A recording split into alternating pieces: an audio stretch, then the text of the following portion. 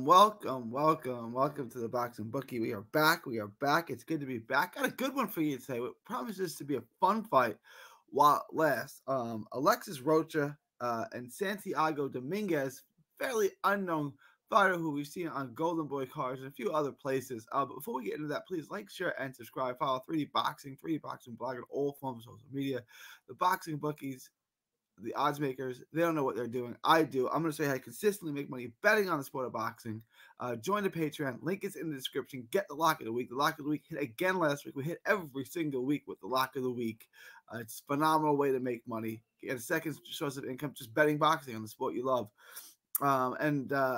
Also, request I do a video. Ask the bookie anything. You get access to all of that and more. You get access to the best prop bets. Like for this fight, the Alexis Rocha fight, they haven't dropped the props yet. So once the props come out, I'm going to show you how to make money on Rocha knocking out Santiago Dominguez. Also, subscribe to our other channel, Texas Boxing Scene. That's Texas Boxing Scene on YouTube. All proceeds go to autism research and recovery. All right, so let's get into Alexis Rocha.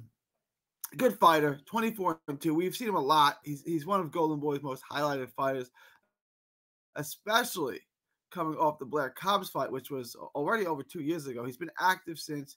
That was in March of 2022. Since then, he's fought 6 times, going 5-1 with the lone defeat, Giovanni Santillan. I feel like that was kind of an outlier, although he stepped up twice with Santillan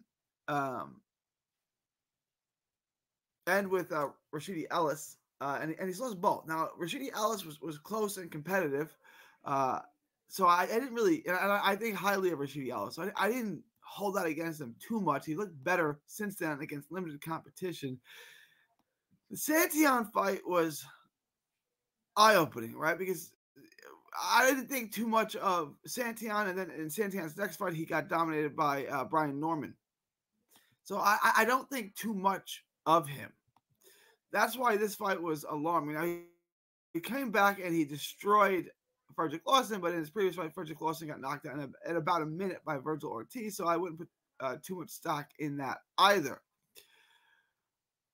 Alexis Rocha I'm losing it here, 24-2, 16 knockouts, good puncher, good offensive fighter, southpaw, not a lot of movement, but a good offensive fighter. His head is usually on a line, but he's got a little flexibility to him, he's got a little mobility to him, make you miss a little bit, especially early. He does fatigue, it seems. He gets hit a lot later in the fight. He does create distance well. With the shoulder, he's physically strong. He can kind of push you off with the shoulder and then get you in range to hit you. He's physically strong. Come forward guy, skilled on the inside, good combinations on the inside. Defensively, he blocks shots and he can duck a little bit on the inside. He's durable, good power, but he does take a lot of shots. He gets hit more than you would like, and really, really good fighters don't get hit a lot. Top-notch fighters don't get hit a lot. And he gets hit a lot more than you would like. He's an aggressive guy. He's come forward. He commits to his shots. He throws really hard shots. He has got a really, really stiff shotgun jab that I like a lot. He's a little slow and a little unathletic, but it's not so bad to the point where he can't move. Good power in both hands. Good timing shots. He picks his shots really, really well. He picks his shots extremely well. He's a pressure fighter. He's a come forward guy with a little bit of skills on the inside. Throws some nice shots that eats too much. I mean, he is what he is. He commits to his shots. He throws hard, and he's got a good chance. He's going to make a fun fight. And whether or not that's good enough to win is really more indicative on who he's fighting. Because he's going to beat bad fighters, and he's going to lose to good fighters. Now, the question is Santiago Dominguez a good fighter or not a good fighter? And the answer is he's not a very good fighter.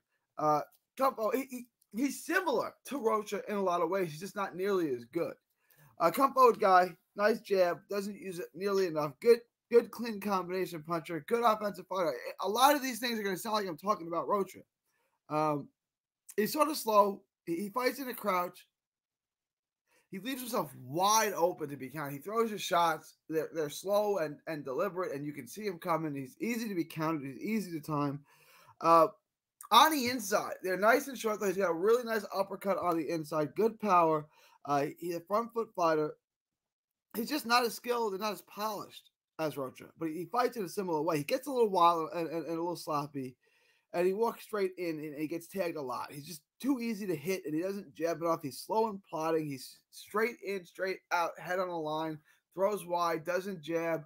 It's just not like he's working his way in. He's physically strong too, and he's got a good gas tank.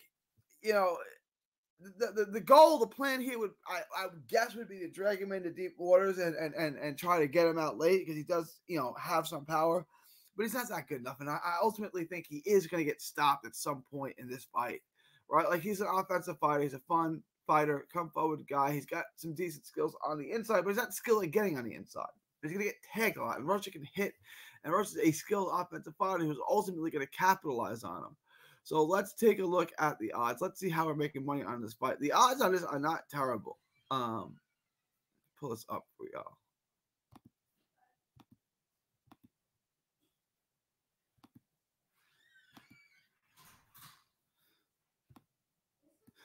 Rocha is minus 450, which I think is close. Now, a lot of people are going to hold that Santiago performance against him, and I understand that, but I think this is a fight that you could definitely make a 2x bet on. Which in this case, $200 bet would make you 44-44, which is not terrible. But this is exactly the type of bet you want to add to a parlay. This is something that you can build your parlay around. If you're looking to get close to even odds, like under minus 200 to plus 200, this is a fight you want to put on it. You want to build around this. And then you put a couple of minus 900, minus 700 type fights around it. But this is really good odds for a parlay. Minus 450, you can build up a nice little 3-leg, 4-leg parlay with a bunch of safe bets. Because minus 450 is not terrible. I definitely think Rocha is going to win this fight. He's a better fighter, cleaner fighter. So I would definitely look to put Rocha in this. Let me know what you guys think as far as that, Rocha. And also, I think he wins by stoppage. I really do. I think he wins by stoppage. So when those props drop, let's join the Patreon. Link is in the description. It's also in that banner below. Join the Patreon. It's just $5 a month. Let's take a look at how to make additional money on the stoppage as well, which I think is a terrific bet. I just closed that out. All right, so it's minus 450 on the money line. We don't have the props yet, but once we do, come up, join the Patreon, and let's take a look at how to make money on the props. So, I do like Rocha by stoppage. Let's see what the over-under's at. Let's see what the stop is. Let's take a look at all those odds and make the best bet possible. But for this, a great bet is Rocha on the money line. It's terrific to build your parlay around. It's safe. He's definitely going to win. He's a much better fighter. Leave your questions, thoughts, comments below. I'm losing. I can't even think. Let me know what you guys think. Leave your thoughts, comments, questions below. It is July 17th, 2024. From Texas to the world, thank you and God bless. Don't miss a tweet, post, story, or video. 3D Boxing is on Twitter, Instagram, and Facebook. Hit the subscribe button now to stay inside the ring.